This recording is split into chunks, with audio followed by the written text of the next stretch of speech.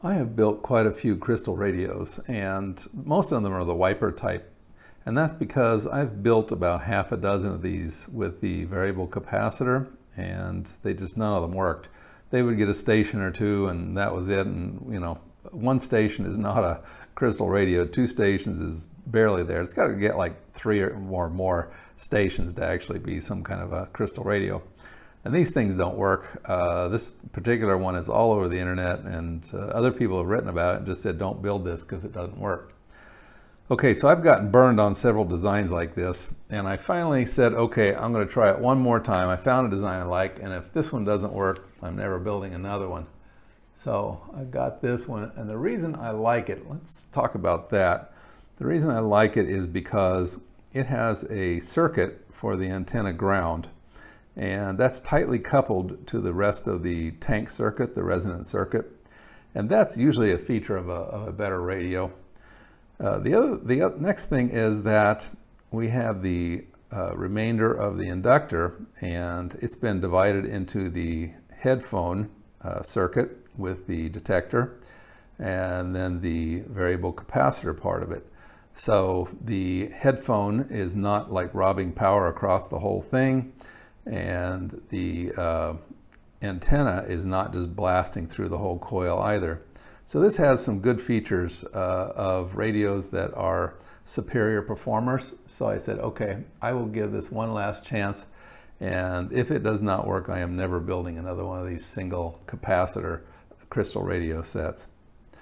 Okay, so let me go put it together and we'll see what we get. Before I do the big reveal, let me show you one of these for comparison. This is obviously a wiper version of a crystal radio, and this one does not have a separate circuit for the antenna ground. It makes it susceptible to being overwhelmed by a strong signal, but otherwise it's a very good, very simple to operate crystal radio, and it's also very easy to build, and as I mentioned, very low cost, because most of this is just scrap stuff. The next step up from that is a crystal radio that has a separate circuit for the antenna ground, and that's tunable. And then this is the tuning for the actual station. I have built a dual capacitor version of a crystal radio that works quite well. It has one capacitor to tune the antenna and one to tune the station. And you can see back here, there they are, 1, 2. Otherwise, it's pretty typical. It's got the detector crystal right there, the resistor for the earphone ground, and the antenna connection right there. So yes, this one works well, but again, I was looking for a single variable capacitor, because variable capacitors, I think I paid 12 bucks for the last one, and that's a lot of money. So I don't want to do that again. I think this one costs $2 or $3 to build. So yeah, you can build many of these for a single variable capacitor version. Okay, so let's do the big reveal. This is the crystal radio, and of course it uses their standard crystal earphone. This is much smaller than the others we looked at. This is only a 1.5 inch coil, whereas the middle-sized one was a 2-inch coil and the big one was a 3-inch coil. Let's do a walk around on here. This is the antenna connection. The antenna comes in here, passes through 20 turns to this tap, and this tap comes over here and to the ground. So this is a tightly coupled system. The antenna's coming in here. It's got its own set of coils, if you will. It's still attached to the main coil, but a lot of the energy is passing directly out here to the ground. Then we pass through 30 more turns to this tap, and it comes down here to this connection point, and this is where our crystal diode is, and it attaches to one side of the earphone resistor here, other side of the earphone, and then this wire passes underneath this frame over here to the ground, and that is the earphone circuit. And then we go through 80 more turns, end of the coil, comes back over here to this attachment point, and this goes to one side of the capacitor right there, and then it comes out of the capacitor on the frame on the back side here, comes over here and goes to ground, and that's the circuit. So you may ask, why all this real estate over here? So no spoilers, but a little bit of room for maybe some future project, but no spoilers. I guess we've covered it all. Now the next thing to do is to go hook it up to an antenna and make sure it does something for us.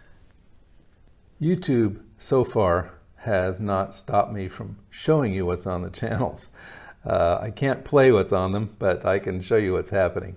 Okay, so what I'm going to do is I'm going to listen on the earphone, and I'm going to tune through the stations, and you'll be able to see over here what it looks like. Now right now this is almost dead air on the oscilloscope, and we'll tune this way, so we'll go towards the bottom of the scale, and I happen to know there's a station down there.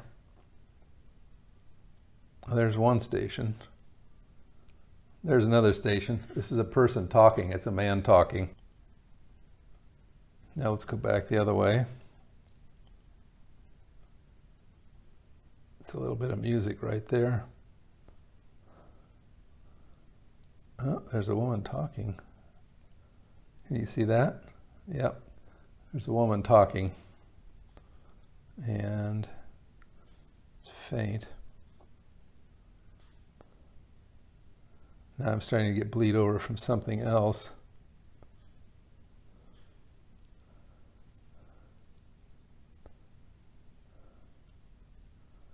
Oh, here comes some music. Okay, so there's another channel. So I think that's the third channel we've encountered. One is very faint. This one is quite audible, as you can see from the output. Oh, there's somebody talking.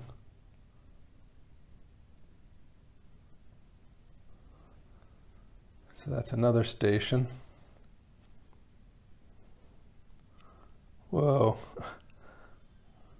This is music. And this is a very loud station. I think this is the one that's about 1 kilometer from our house. It usually kind of overpowers everything else. Yeah, you can see it's still bleeding through. Sometimes I get one all the way at the end, but not today. Oh, there it was. My body position affects how close I am to the capacitor. It affects the tuning somewhat.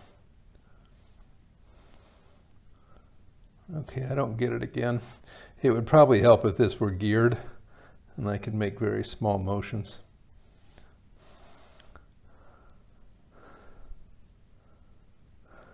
So yeah, as you can see, it's perfectly functional. Not as sensitive as some of the others, but for a single capacitor tuning radio, it's this is the best one I've found. In fact, this is the only one that I would actually call a radio. It gets at least 4 or 5 stations. There's about 17 in my area, so it gets 4 or 5 of those. One of them pretty softly. And I haven't changed the antenna yet. This antenna runs north-south, so if I went to my east-west antenna, I'd probably do some more stations. Okay, so that's it. If you're going to build one of these crystal radios with a single capacitor type tuning, this is the one I would recommend. Okay, well that was it for today. I hope you found that useful and interesting in your home crystal radio experimentation.